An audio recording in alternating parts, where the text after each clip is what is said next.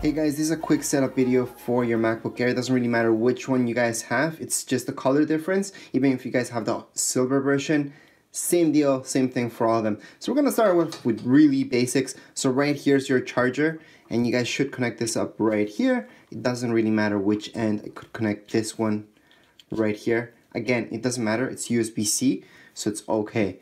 Then you guys have to plug this into your Mac, okay, to get it fully charging. Even if it's charged up, it's good to plug it in right now, just because you guys don't want it to die along the way or anything like that, all right? And the whole process will actually be a little bit faster. Macs always perform faster if they're plugged into some electricity rather than not. So we're just gonna plug this in right here, this to some electricity, and we're ready to go. So if you guys plugged it in, as soon as you guys open this up, your Mac will start up. If it doesn't, just hold on to that button. Well, just tap that button, which is your power button, right here on the right hand side. But anyways, that's it for this video tutorial. If you guys have any questions, comments, you guys can write them down here in the comments area. Don't forget to subscribe and rate. Thank you.